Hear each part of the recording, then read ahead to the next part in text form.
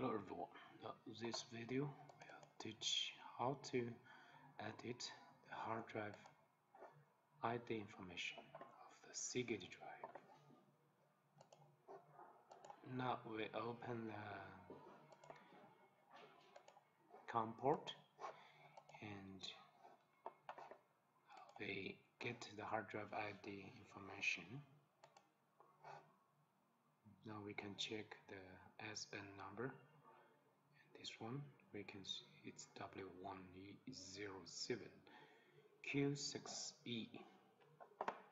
So we have two places we can edit the hard drive ID, including the model number and the SN number. So the first place we can use is the ROM edit, and here we can read from the hard drive. Read is our hard drive ROM. Now we click ID. Here we can see it's 6E6. We can change to, for example, change back to 6E, and then click OK. Then we can try to write to HDD, write the ROM. So this is the first place we can try to edit the hard drive ID. And the second place we can go to the advanced.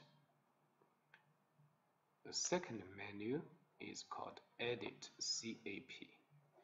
So we need to select edit CAP by COM mode and click OK. Yes. Here we can see the hard drive SN number and also the model number here too.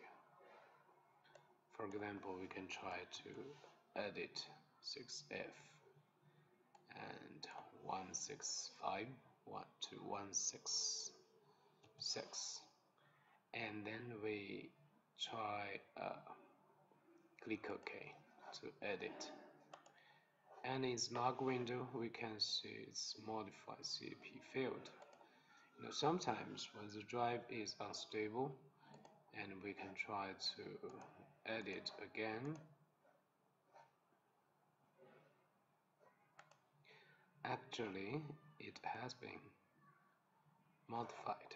Now we can see modify CAP success, and we can try to power off and power on the drive again, and then we enter the program to read the hard drive ID information again to see if the modification is successful or not.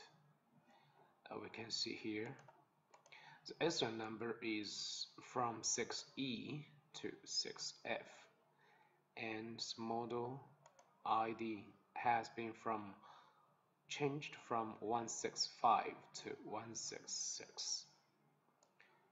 So the ID modification is successful.